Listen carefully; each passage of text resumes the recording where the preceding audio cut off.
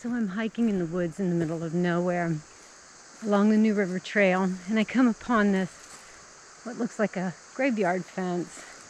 So I started looking around. Oh.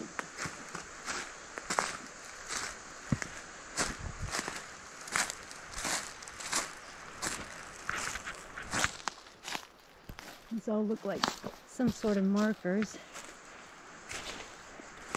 Oh, and a little cemetery.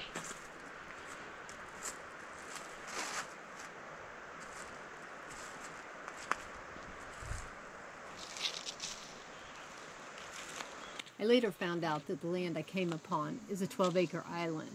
The day I went, I just had to cross some muddy creeks, but many times of the year it is completely surrounded by water.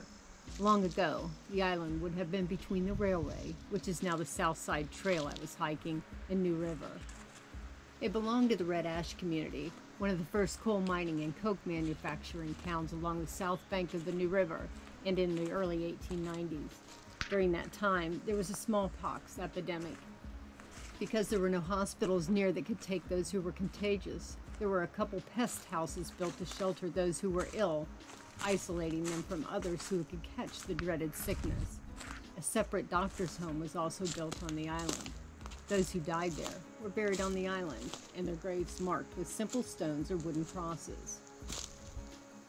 Over the years, and even past the 1920s, when Red Ash Mine closed, community members continued to bury their dead here, including men who died in mining accidents at Red Ash, Rush Run, Echo Mine at Berry. In March of 1900, there was an explosion in the mine at Red Ash, ignited by the open flame in miners' headlamps coming into contact with methane gas.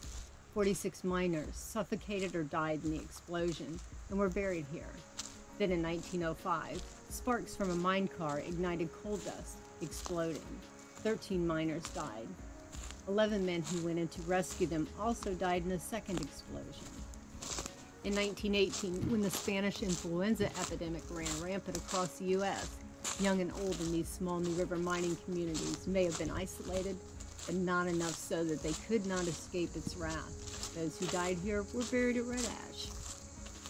I guess I should probably tell you how I found it. I was out hiking the Southside Trail along the New River toward Red Ash Coke Ovens. I heard what sounded like a newborn baby crying and thought it might be an uncommon bird to West Virginia on its migratory path. I like to collect weird noises that fool people into thinking they are ghosts, such I thought I would get closer and get a clip on my phone. I set off blindly through the woods, following it for about an hour, but the bird was nowhere to be found.